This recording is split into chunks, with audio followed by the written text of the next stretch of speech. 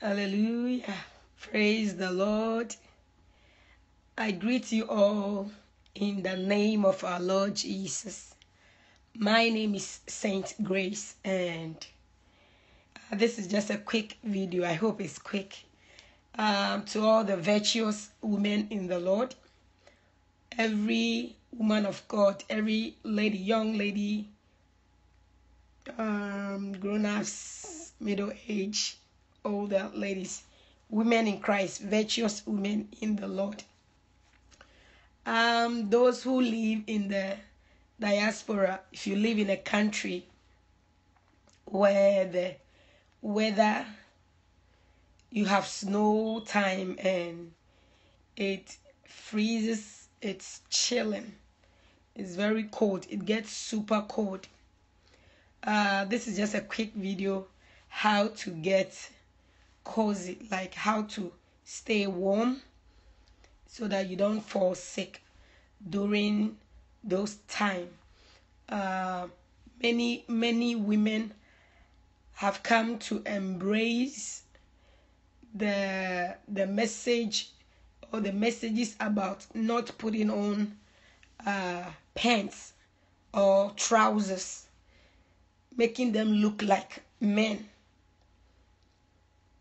And so you would ask, so how would I keep fit?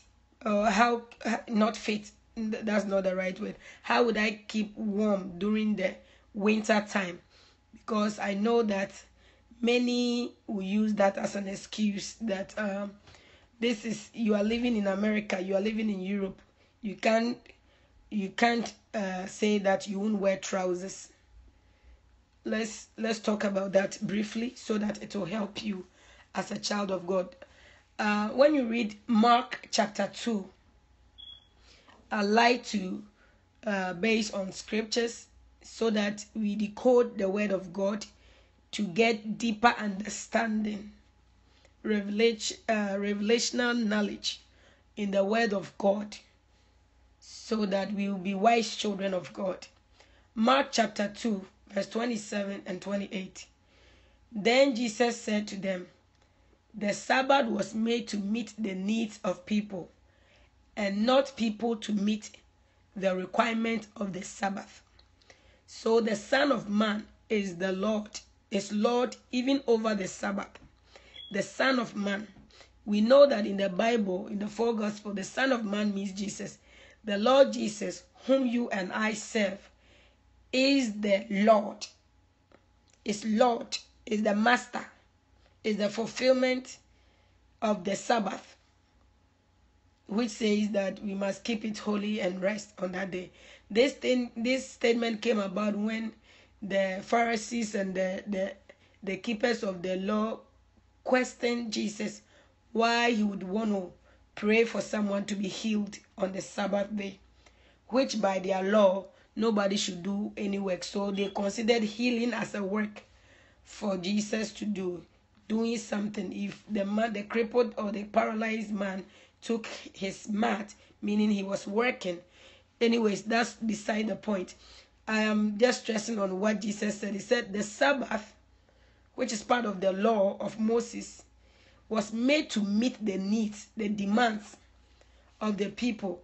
As people overwork themselves, as they get tired, then the Lord is making them have the wisdom or the mindset to rest from their activities, so that this body, he created, he formed the body, and so he knew that mankind needs a day rest or 2 days rest, as they go about their vigorous activity.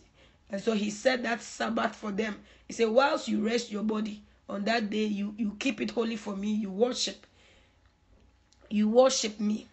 You set a day apart where you will not do any vigorous activity, and then you will serve me or you will worship me. And as the Lord Jesus has made us to understand that he came to accomplish the purpose, the reason why God said whatever he said to Moses. So Jesus is the fulfillment of that law. And so that is why he told that lady, the Samaritan lady, that It is not going to be in Jerusalem nor in Samaria where you have to worship God. But everywhere that you are, you can worship him in truth and in spirit. You just have to be filled with the knowledge of God. You just have to be filled with him, Jesus Christ. So beloved, as a child of God, when the cold weather comes, you are filled with the Spirit of God. You are filled with the knowledge of God, that you do not want to put on trousers. And let's face this fact. When you put on trousers, it doesn't solve. Having jeans trousers or any other trousers doesn't make you super warm. Because I used to wear trousers in the winter, and it never made me warm in any ways. It didn't warm me up. The trousers that I wore never warmed me up. It didn't bring any warmth to me. It was my heavy jacket that I wore. So as I put away all those trousers, there was no difference. It didn't make any difference to me. So I have a heavy long skirt that go all the way to my knees. And I also bought for myself. We have the winter boots. The winter boots, some of it are very long. It comes to your thigh.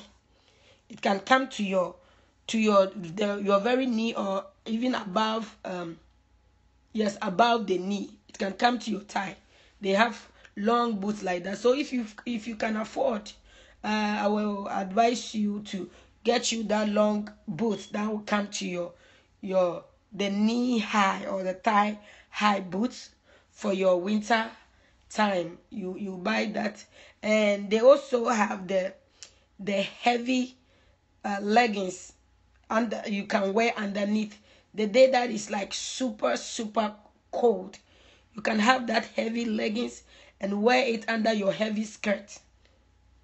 Whether you have to be in school, or you have to go to work or church or wherever it is that you need to go.